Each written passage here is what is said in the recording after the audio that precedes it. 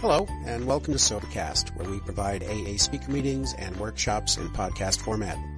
We're an ad-free podcast, and if you enjoy listening, please help us be self-supporting by visiting Sobercast.com, look for the donate link, and drop $1 or $2 into our virtual basket. We hope you enjoy the podcast. Have a great day.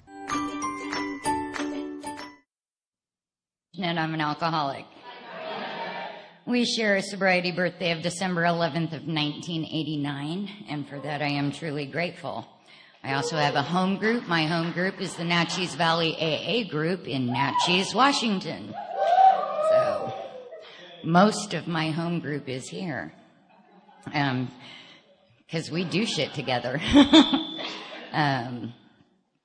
So what it used to be like, what happened, and what it's like now. I can't tell you a whole lot of specifics on my drinking because I was a blackout drinker from the very first time I ever took a drink. So most of what it used to be like was everybody saying, "Oh my God, do you know what you did last night?" And then they would proceed to tell me. And it usually involved on top of a table, removing my clothing, sometimes going home with him, sometimes coming to in jail, sometimes coming to in California. I absolutely had no clue what was going to happen when I drank. There was never any predicting the outcome. So I took my first drink when I was 12 years old at a slumber party with a bunch of other girls. There was probably 12 of us. Everybody took one sip. 10 out of the 12 spit it out. Me and the other girl drank the rest of the fifth of vodka. I came to at 5 a.m., 3 blocks down the road, not a stitch of clothes on. And that's pretty much what it looked like for the next few years. There were some outside issues that entered when I was in high school that kind of sped my disease along. I thought it helped me drink more when I took all that, but it in actuality just brought my bottom a lot faster. The first time my family sent me to treatment, they did an intervention. I was 19. Of course, I told them at the treatment center I could not possibly be an alcoholic because I wasn't old enough to drink. Never mind that I had been drinking on a regular basis for the last 7 years. But I did not stay at that treatment center. I only stayed for about 10 days. And then I left because I was obviously not one of you. You guys were old and icky, and so I definitely did not belong. And so I left that treatment center. A couple of years later after that, I was in a car accident and broke my back the first time, and did not do anything that the doctors told me to do. Took a boatload of prescription drugs and a lot of tequila on top of that, and had my very first stint in the hospital where they pumped my stomach and, shoved all that charcoal down there, which really does taste like you're chewing on a briquette. And that was my first experience with, an overdose. And so my family decided that they needed to send me to treatment again. This time they sent me to Shadle. So right on, aversion therapy, drink till you puke. Okay, and I'm paying money for this? Why? Because I do this at home every night. Completed that treatment. Didn't leave that one. But it also, nothing changed. Nothing changed in my drinking behavior from that treatment center, because I had been doing that for quite some time. Had another overdose on some outside issues about a year after that. And then a year after that, I actually had my first my one and only overdose from alcohol. I had alcohol poisoning. And I was unconscious, and some friends drove me to the emergency room, booted me out in the driveway of the hospital, and left. And that's where they found me unconscious outside the emergency room doors. And when they did a blood alcohol level, it was 0.28. And so they, proceeded to pump my stomach again and do the charcoal thing and all of that. And I still did not think that I had a problem. But that's when some concerned family members started dragging me to Alcoholics Anonymous on a fairly regular basis, whether I wanted to go or not. And I still thought you guys were kind of old, and I still thought you were icky, and you'd smoked too many cigarettes and drank too much coffee, and you did not look like you were fun. You did not, And then my fiance at the time, his family did an intervention on him. And I told him when they did the intervention, this is no big deal. You go to treatment. It's kind of like vacation. You be gone for a few weeks. We won't drink for a few months. They'll get off your back, and we'll just go back to living our life like we had been. So that was our plan. That was our plan. But between his family and my family, somebody came by and took me to a meeting of Alcoholics Anonymous every day. And somehow you guys became contagious. Because one of these people who took me to meetings on a regular basis would talk to me in the car all the way there and in the car all the way home, and talk about listening for the similarities instead of the differences, because I was so special and different than you when I got here. I was 24 years old and had lost custody of my son, had been living in my car mostly, was on the verge of losing my job again, but did not think my life was unmanageable. But you guys started talking about that jumping off place. You guys talked to me about not being able to live with or without alcohol. You guys talked about that loneliness, that hole in my soul that absolutely nothing would fill up. And I identified with that part. I still thought you guys were old and icky, but I did start to identify a little bit with your stories. So then, I went to a meeting and said that I needed a sponsor, and this lady came up to me and gave me her phone number, and I started calling her on a regular basis, and she was a big book thumper, and thank God. Thank God she was a big book thumper, and we dived right into the book immediately. And for the most part, I did not see, I would read those steps on the wall in the meeting. I did not see how any of that pertained to my life. I did not see how any of that was going to change my life. But I had this wonderful sponsor who told me she didn't care what I thought, and that if my thinking was so great, my life would not look the way it did if I was capable of changing my life on my own. So I decided after about, I was probably about 9 months sober when I finally started taking this program seriously. And it still amazes me at how minute my willingness was compared to the real results that I got from actually applying these steps in my life and doing just a little bit of action. It was pretty easy for me to admit that I was powerless over alcohol, but it was really hard for me to understand that my life was unmanageable. I was young. I was cute. Men are easy to manipulate. They will pay your rent. They will pay your car payment. They will buy you anything you want. So I could spend my whole paycheck on drinking. And so I did not see that as being unmanageable. I thought I was managing quite well, thank you.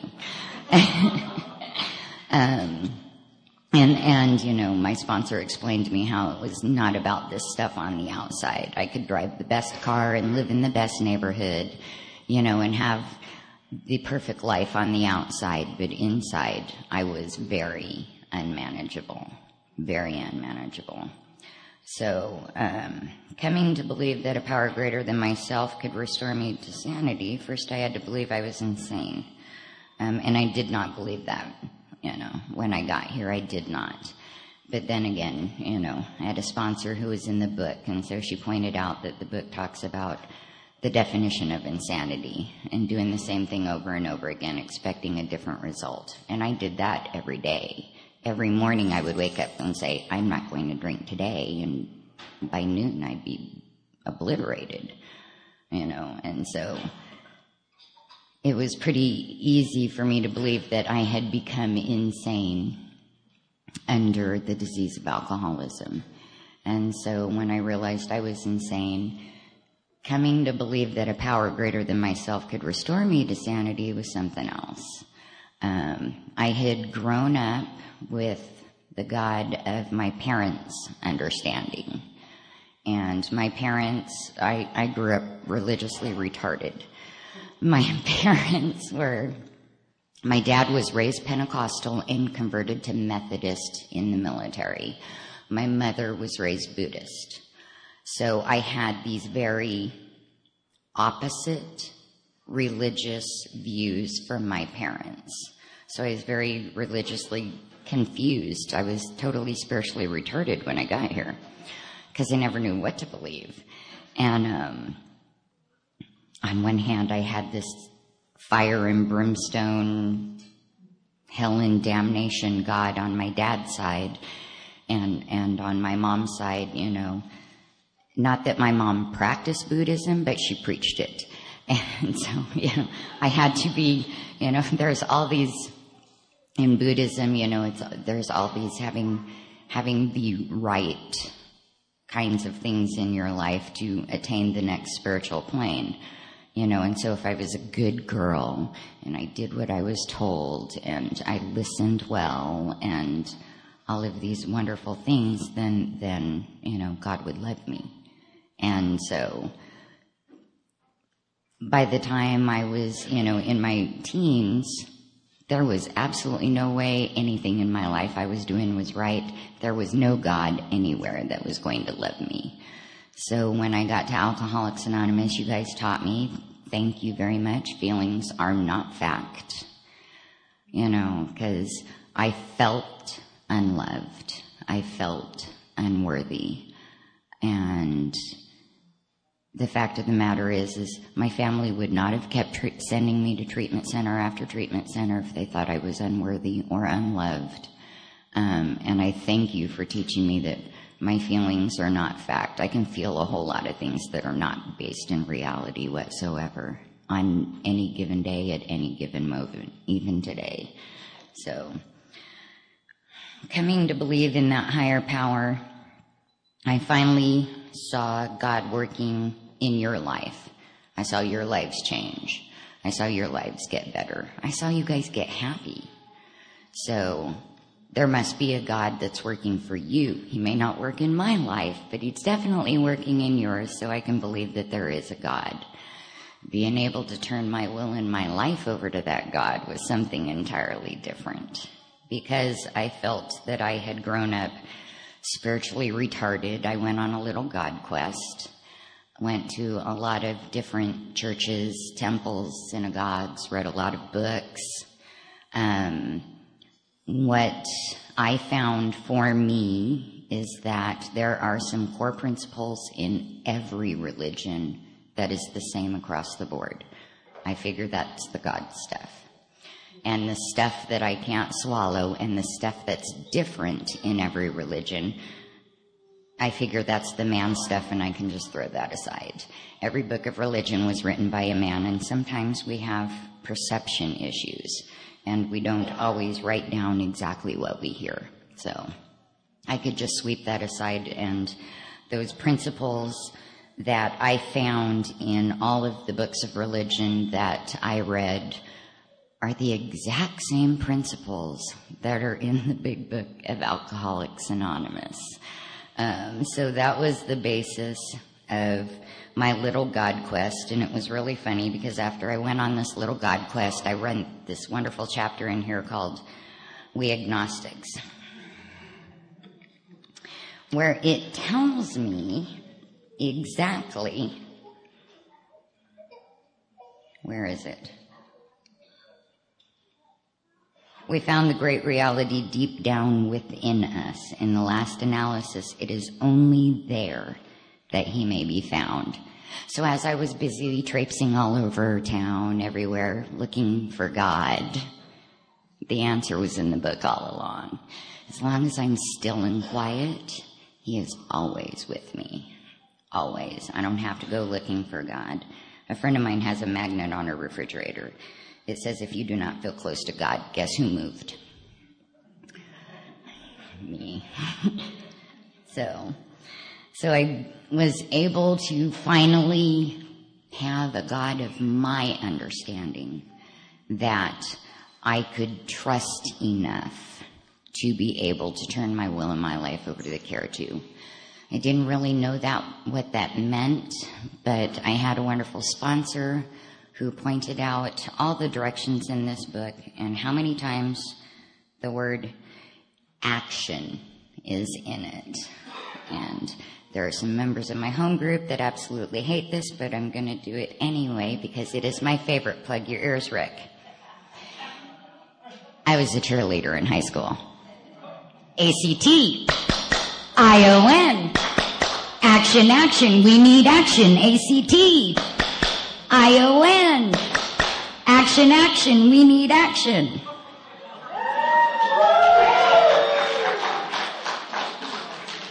You guys taught me that I cannot think my way into a new way of living. I must live my way into a new way of thinking. And absolutely nothing will happen if I do not get off my dead ass and do it. I spent a lot of time on my couch. I spent a lot of time on a bar stool, living in Someday Isle, where everything would be wonderful, but I never left the bar stool and nothing ever changed. So you guys taught me wonderful things like launching into vigorous action, and into that fourth step we went. And my sponsor taught me that a list is from top to bottom and not from left to right. So only worry about that first column first. Everybody who pissed me off, that was the easy one. Why they pissed me off, that second column came pretty quick too. You know, that what it affected got a little grayer and shadier. I don't know. They just pissed me off and I don't like them. It worked, you know, but that last column, that fourth column, that looking at me, the looking at my mistakes, my part, that column was a blank in a lot of places, you know, and thank God that I had a sponsor who by that time knew me fairly well and could show me where my part was and what my mistakes were, so that when we were done with that, I had this wonderful little list of character defects that some were quite obvious, some were pretty subtle, and so I could better understand and start seeing the pattern in my life of my insanity, of doing the same thing over and over and over again, expecting something different. And I got to see that in black and white, and it's really hard to dispute your character defects when they're glaring at you from that piece of paper. You know, and so we immediately got on our knees and said the 7-step prayer, you know, and I tried to become willing for God to remove all of those. Some days are better than others on that. You know, there are still some days when my character defects are pretty blatant and glaring. You know, I still have an ego the size of Texas. That hasn't changed. I just don't act on it nearly as much. I have tried to stop the practice of unnecessary disclosure, not always successfully. I still like that shock value of what my life used to be like compared to what it is today, you know. But I do ask God to remove my shortcomings, and some days I am a shining example of this program, and other days I just don't drink. And, you know, and then from that list, from that 4-step, we made the list for my amends, which on that day, I was probably only willing to make amends to about 10% of them. But again, it amazes me how just a little bit of willingness on my part, followed with a little bit of action, nets some pretty big results. And, you know, in the process of that 9th step is when you come to the promises. And the 9th step promises is, you know, when I get to know a new freedom and a new happiness. And that was pretty cool, you know, because some of those fears started to go away, and it became easier to look myself in the mirror and to be able to start seeing a little bit of self-worth, that maybe I was going to be okay. Maybe I deserved some of these promises, and that it was okay to be happy. And I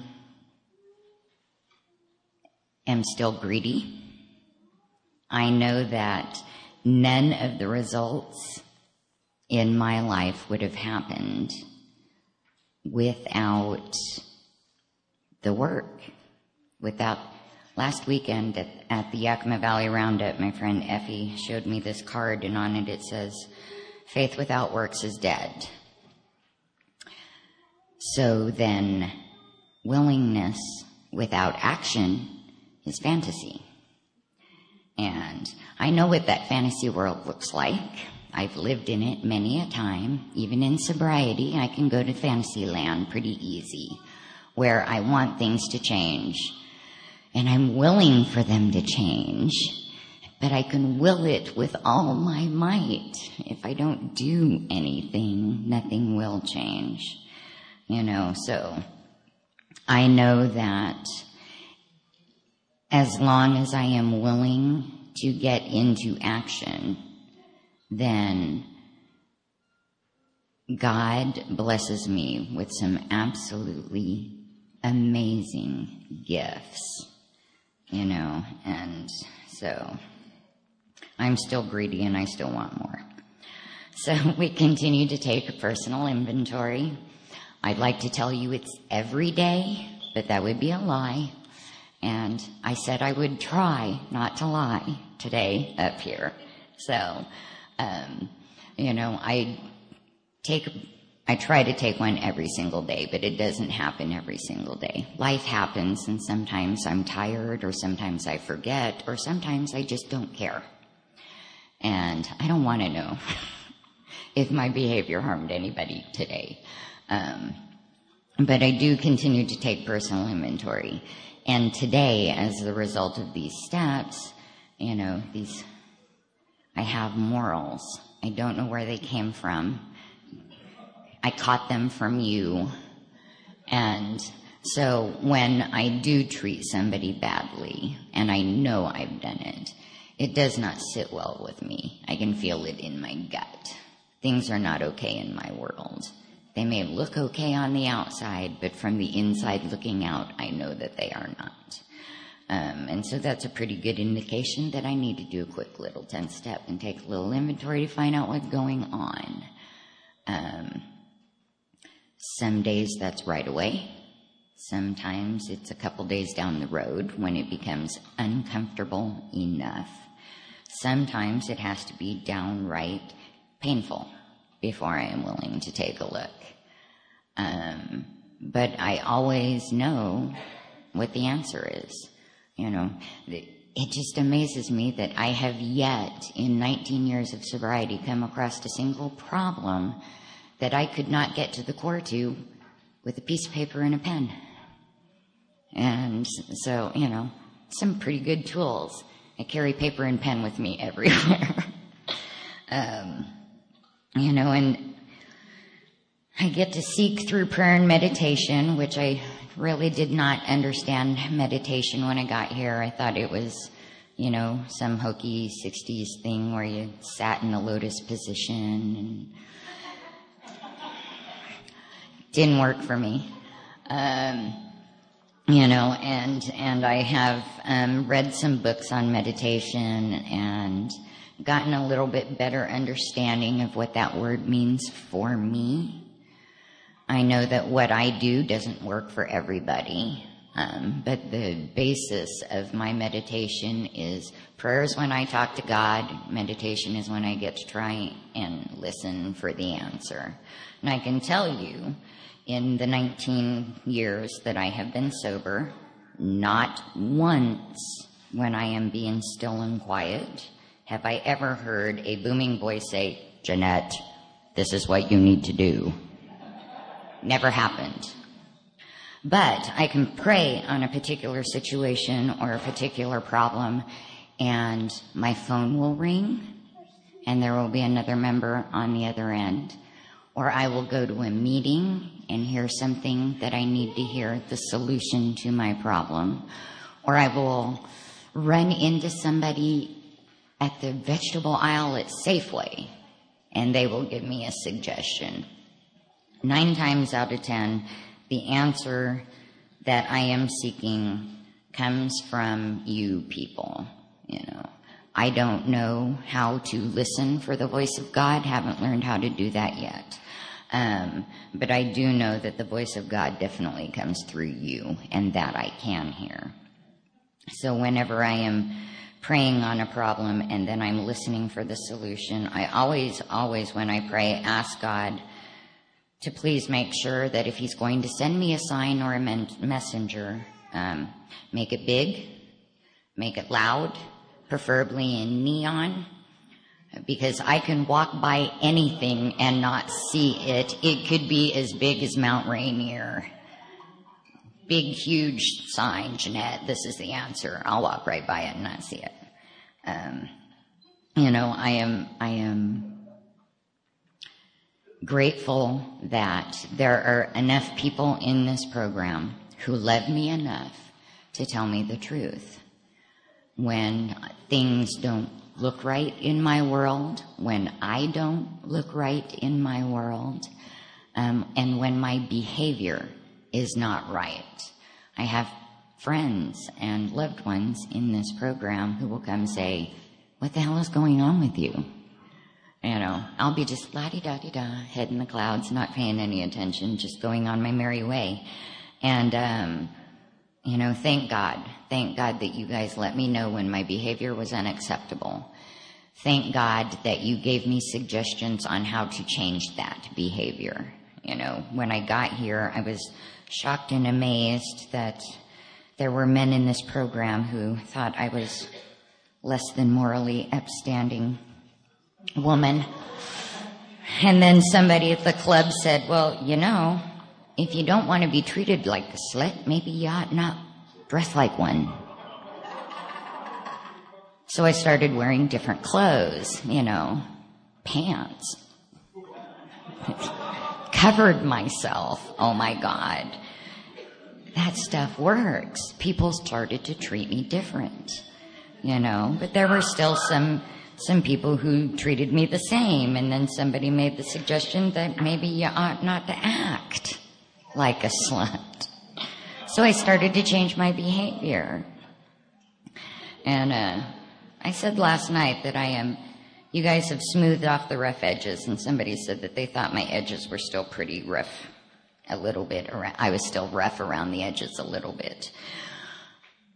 But they're fairly new in the program, and they have absolutely no clue. There was an old-timer there at the meeting who had known me since the first day I came into the program, and he said, "Are you kidding me? That's a lady today."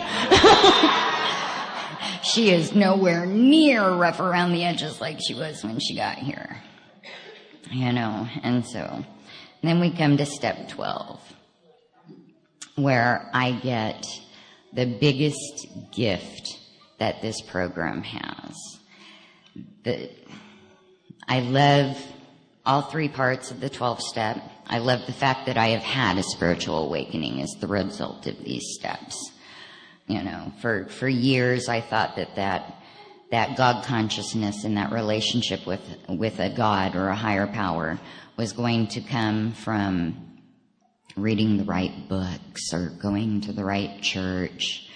And the fact of the matter is that you guys not only showed me how to have a spiritual awakening, you held my hand and walked me through having had a spiritual awakening as the result of these steps.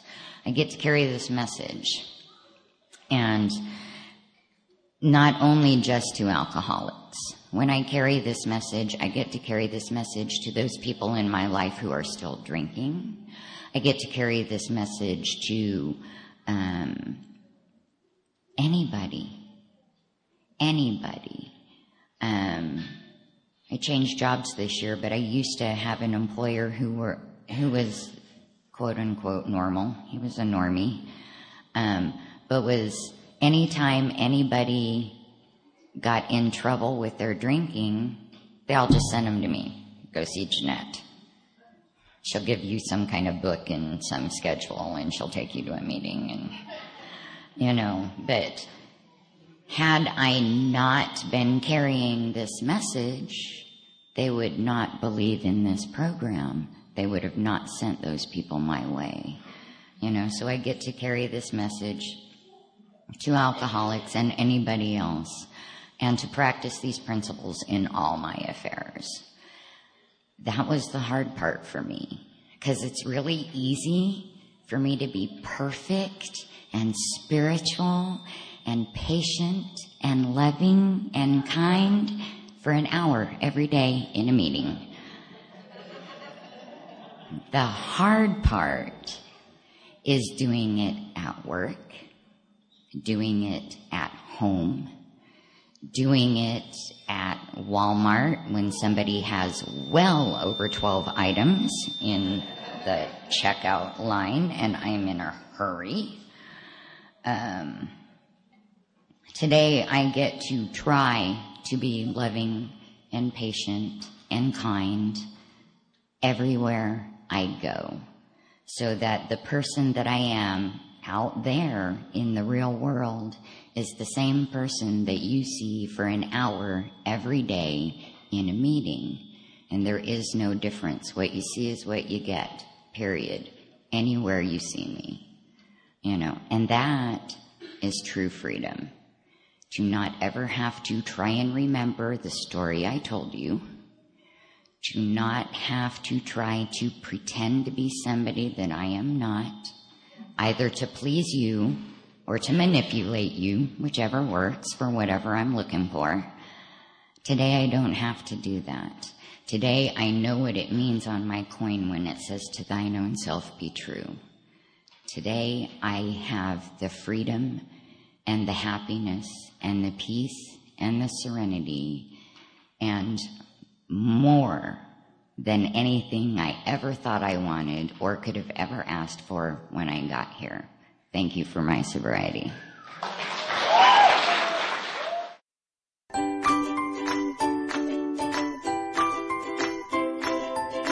Thanks for listening. I hope you enjoyed the podcast. Sobercast is ad-free, and we'd like your help in order to keep it that way.